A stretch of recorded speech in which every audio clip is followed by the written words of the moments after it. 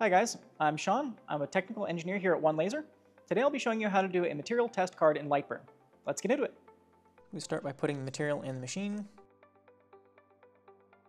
Here you can see the head.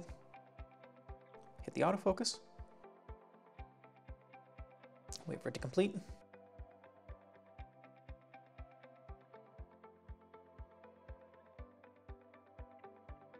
Back in Lightburn, click Devices.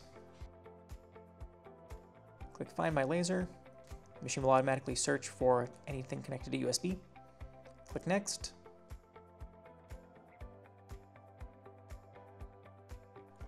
Select the device listed as Serial USB.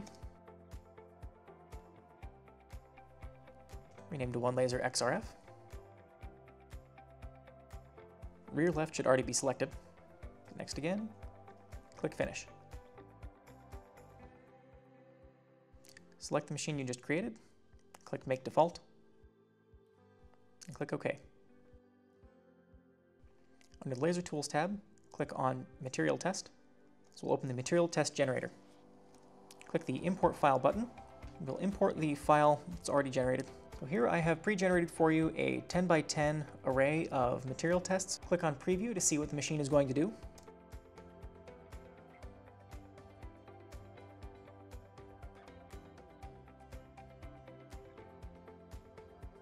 When you're ready to start, hit the button. Here the machine will engrave all of the labels and begin cutting the actual tests. This will allow you to select the best cut quality for your actual final piece. All cuts in this test have been done with one pass. The reason you want to dial these in is so that you aren't cutting either too fast, too slow, or too high or low of power. Too low of power you're not going to cut through, same with too fast. If you cut too slow at too high a power, you're going to overburn and parts will just flop around and be relatively loose tolerances.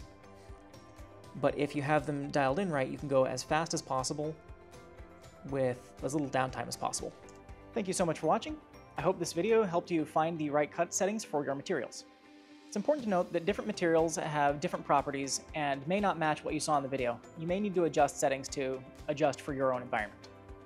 If you're interested in purchasing a machine, you can schedule a sales consultation call with one of our reps at our website, onelaser.com. We'll see you in the next video.